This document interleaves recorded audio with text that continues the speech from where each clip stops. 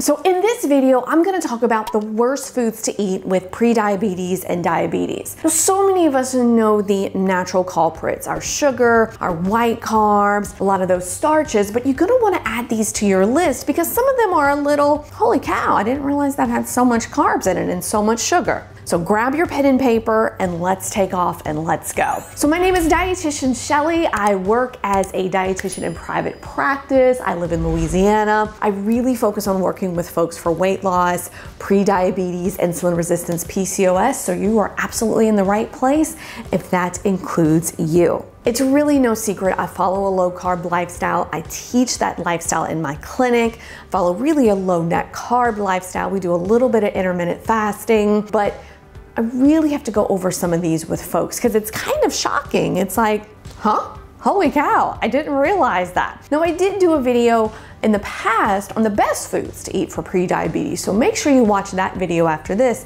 And then when we're all done, make sure you download my 7-day menu in the description box that will help you meet your weight loss goals and lower that A1C level. Now you can kind of see I have my computer right here. I want to make sure I say everything properly. I always write up a ton of notes and I always feel like when I'm done and I'm editing, I'm like, oh, I forgot that, I forgot that. Well, I have my computer here, so I'm gonna look down and up. Don't hate, it's just how I remember. I can't do the teleprompter thing because my eyes, I can't see. Comment below if you're like me and wear glasses, bifocals, everything. 45 hit me hard and I'm not there yet. I'll be 45 in September. So let's kind of dive in. Now, one of the things I always love to do is kind of give folks a little bit of statistics before we dive in. Diabetes affects so many of us. And it's really time that we kind of get out of our head that it's our memes and our pawpaws. And you know, I'm from Louisiana, so I say pawpaw and mama. Some people say Mimi, Nana, my mom's Nina. We got to get that out of our head. I am seeing younger and younger folks present to my clinic who have pre-diabetes, who have elevated blood sugar. We're very scared, we're very nervous, as we should be, and the question is I don't want to get on any medicine, Shelly, help me out, let's do a good diet. And I'm like, the first thing I do is we cut out the culprits, so you know your sugar, you know your starches, you know, we know candy, we know soda. But do know that diabetes, I want to give you this statistic, it's pretty alarming, has an estimated 34.2 million people have diabetes in the United States. I don't even know the population of Louisiana, but I'm gonna guess it's not 34.9 million. I'm right next door to Texas. I mean, maybe, I don't do geography very well, but think about that many folks. And we usually don't realize we have it until we go to the doctor. So that's kind of the scary part. So that's why we wanna do this now. Protect yourself now. And one of the first foods I always review with people is yogurt. We have got to get rid of the fruit flavored yogurt. It is not at all good for us. It has a ton of sugar. Let me kind of read some stats for you. One of the things that I always love to tell folks is that fruit yogurts often have more sugar than dessert. Some of them have an excess of 20 grams of sugar, which if we want to break it down is almost 4 teaspoons of sugar. And what you want to switch over to from that fruit flavored yogurt is Greek yogurt. Now folks will say, oh, well, it's so tangy, and that's what it's supposed to taste like. Now you can mix a little stevia with it, but here's the thing about Greek yogurt compared to regular yogurt. Greek yogurt has more protein in it, and we really look to increase the protein in our diet because what protein does is that number one, it keeps us full. So we're not reaching all over the place for food, and it helps keep our blood sugar stable. So we're not on this constant roller coaster of highs and lows and, oh, Shelly, I'm about to pass out and I'm about to get Greek yogurt. I'm a big fan of Faye, I'm a big fan of Chobani. Just make sure you look on that label, look at the sugar, get it as low as possible. Dan & Too Good's another very popular brand that folks will do that have a flavor. If you buy plain, add a little stevia to it. It's wonderful. Get rid of that fruit flavored yogurt. The next one's really hard on me because I grew up eating this like every night, and I wonder why it took me forever to lose my last 15 pounds after the baby, because I was told this was healthy for us, and it's sherbet and frozen yogurt. So we're kind of in that same category. Oh, it's fat-free, it's fat-free. Well, we have to remember when something is fat-free, they typically add sugar to it to taste better. Fat tastes good. Fat tastes good. There's no question about it. Sugar tastes good. There's no question about it. But when we pull out one, we usually add something in its place. And unfortunately, that is the truth with sherbet. That is the truth with frozen yogurt. Some of our frozen yogurts and sherbets can have an excess of 10 to 12 teaspoons of sugar. Y'all, that's more than a can of Coke or a can of Sprite or whatever we're drinking now. Probably one of those energy drinks that are just flying all over the place, which I can't stand either. And I don't think I have that on my list, but I would add energy drinks to that. Ugh, those are just awful. And this is where we say, well, what do we do instead? So the phase 1 menu in my clinic that I do is we actually take frozen raspberries and mash them up. You can mash them up with a fork and it makes kind of like a sorbet. You could get like a little food processor, process it down. I actually do this a lot with my kiddos. I'm gonna link below this really cool raspberry ice cream that I do a lot in the summertime, and my kids love it. It's only a couple ingredients. You kind of do a little splash of heavy whipping cream, a little splash of stevia or swerve, blend it all together. It is absolutely delicious without all that added sugar to it. Oh, and this one breaks my heart too. It's those baked chips, y'all. I love chips. I love junk food, you know, and so many folks, you know, so many of my colleagues, and I love my colleagues, you know, there's no evil. We're not, you know, I don't want to fight with anybody. I think all that's so silly. Like when people come and make comments on my page and, you know, say things like, you're worthless. Ugh, be blessed, boo, be blessed. But baked chips, you know, they're gonna be like, oh my gosh, they're fat free. It's a great crunchy snack. It's a great crunchy snack with a lot of carbs in there. You know, one of those bags has about 17 grams of carbs and really nothing else. What I don't want you to do is waste your calories and waste your time on food that really just offers nothing. And baked chips really offer nothing to us. And I get it. We want to add it to our lunch, you know, because we like a crunch at lunch. We like something delicious. And so my suggestion to folks is we do a couple of things. Is we either take, and I have videos, I'm gonna link them all down. There's carb balance wraps. There's a ton of them. There's a ton of those high fiber wraps. You can cut them into triangles. You could put them in the air fryer. There's the egg life wraps. You could do the same thing. I have an upcoming video about that, how to do that. So just search my channel if you're watching this later and maybe up there. I even have made some almond flour crackers. There's a brand called Fat Snacks that's fantastic. So we can still get our crunch. Because one of the big problems with a low carb plan, and even when a lot of my folks go carnivore, we miss crunch. Now, folks will say, well, I can do bacon and bacon's crunchy. It's just not that same effect. I miss crunch. I like crunch. I like chips. And so for me, I found that taking the egg life wraps, cutting them into triangles, either baking in the oven for about 20 minutes, throwing them in my air fryer for about 9 minutes, really gives me that crunchy feel. The next product goes in line with our baked chips, and that is pretzels.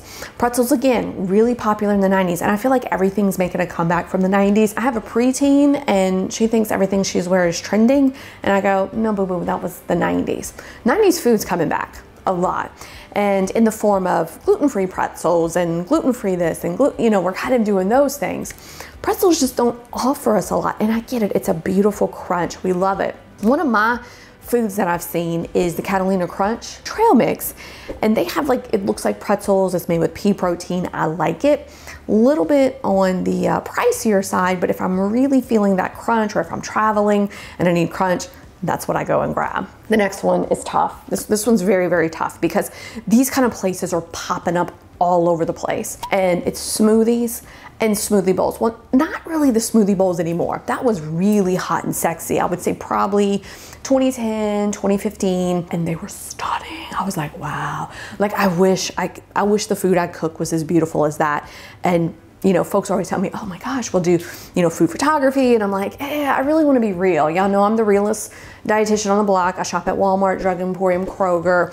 I walk into the fancy food store and it's like I break out in hives and I just see my hard-earned money kind of walking away. Even if I win the lottery, I still don't think I would shop at those stores because it's just, it's weird. Like I'm hiving out right now thinking about it. But again, I have nothing against those wonderful shops that are opening up. They're small businesses. People need to make their money, but they're insanely high calorie. Nothing against the smoothie shops, but they're loaded with sugar. A lot of times what happens is they blend the fruit, and there needs to be a liquid to add in there, because if you just blended fruit, it would be very sorbet-like, especially if it's frozen, or you'd be really thick. You know, you put a straw in there, you wouldn't be able to drink it. So the logical choice is that they usually do some type of juice, probably organic. it's probably apple juice because, again, very nice flavor. You know, they're not gonna add like, you know, I don't know, like cranberry juice. But some people are gonna say, I love cranberry juice. And I go, okay, I don't have anything against cranberry juice. But the point is that that juice really hikes that carb level up. The other thing I want you to think about is that a lot of these pre-made smoothies don't have a lot of fiber in there. So let's kind of go over this. The naked strawberry banana. Now these are really sexy. They're in the produce section of all your stores. And yes, they're in the Walmart and the Kroger. And people buy them because it's a smoothie. So let me read these stats for you. The naked strawberry banana has 56 grams of carbs and 44 grams of sugar. That is more than a Coke. It's a little scary. And it kind of equates to 3 slices of bread, I believe, or maybe actually 4. But that is a lot. And you're just drinking it. A lot of times there's not a lot of fiber, so you're not gonna be full. They make you go to the bathroom. I mean, all kind of negative stuff. I know telling folks to make their own smoothies kind of, you know, like, oh, well, Shelly, I don't have a blender. I personally am not a smoothie girl. I just feel like they don't fill me up, even if I do them the right way. What I would tell folks to do is you could add, you know, your heavy whip, you could add your Fairlife milk. You can make one yourself, but you really got to look at the stevia and look at using the Swerve. Now, Smoothie King does have some keto smoothies. I've tried one. They're okay, but you could definitely tell, hey, this is not a smoothie. This is more of a, you know, diet style drink. But if you're stuck in that pickle and all the kids are at Smoothie King and you need something, that's what you're gonna wanna look at. And again, if you're stuck at the airport, you know, Jamba Juice, those kind of things are everywhere. Really look to see, hey, can you make this without juice? Help me out. I'm low carb. Help me out here, because there's not a lot out there for us. And if you've seen something or tried something, please comment below, because again, this is a community. I want you to share your thoughts. This is another tough one, and it's dried fruits, because we've been trained all our life that fruit is healthy for us. We had fruit on the table when we got home, and everybody added dried fruits to their oatmeal, which was supposedly, you know, the wonder food of the morning. And some dried fruit does have fiber. But remember, we gonna eat a lot more of them. We don't eat the serving. Most of the time, the serving is like 1 or 2 tablespoons.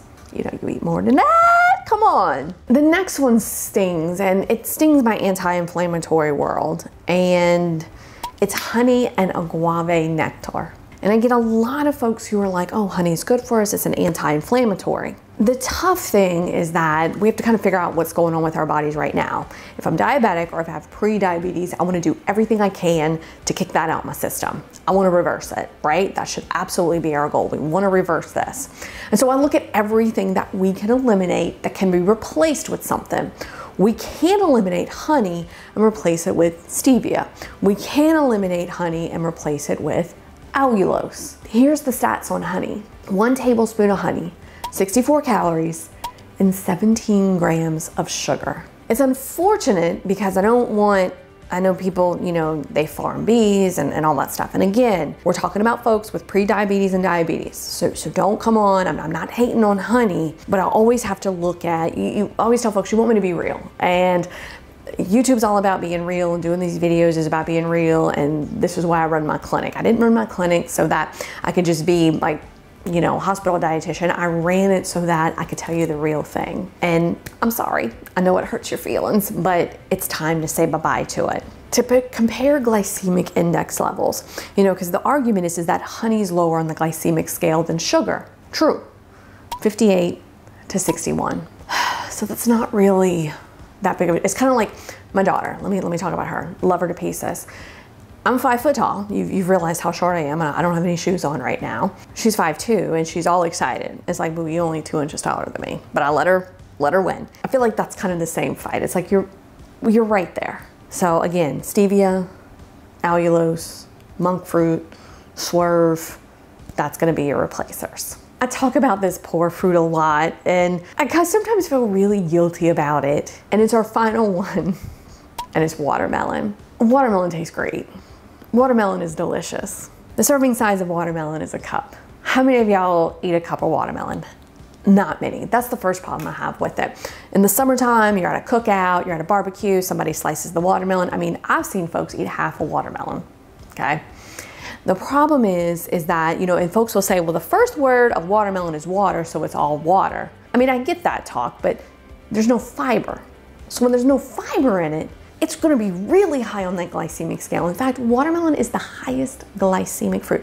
People like to talk about bananas. The problems with bananas, and it's the same as watermelon, it is a huge fruit. So we eat way too much than what we need to. But I would want you to avoid watermelon more than banana. Now I want you to avoid banana too, but that's just the comparison. That's kind of like the talk, like the things that have happened, you know, in the past. That's why we all confused. You know, it's like, what the, you know, what's happened here? I think that's why Monkey's like, what? Watermelon's glycemic index, let me check out my computer. I want to give it to you right, 72. Now earlier in a video, I think I said 80, forgive me for that. Just bad choice, because we're going to eat way more than necessary. And again, if you could switch to something, switch over to that raspberry. It is the lowest glycemic fruit. It is something that you definitely want to include. So what do you think of that list? Did I leave something off? Is there something you're questioning? Absolutely leave your comments below. I love to read them. Be sure to scroll in that description box for that free 7-day menu that you can download, and it will help you with weight loss and improving your blood sugar levels. Hopefully by now I am rebranding and I should have a new website up by now. It's Dietitian Shelly. I have lots more recipes. And gang, be sure to subscribe. Your support means more than you'll ever know. Much love.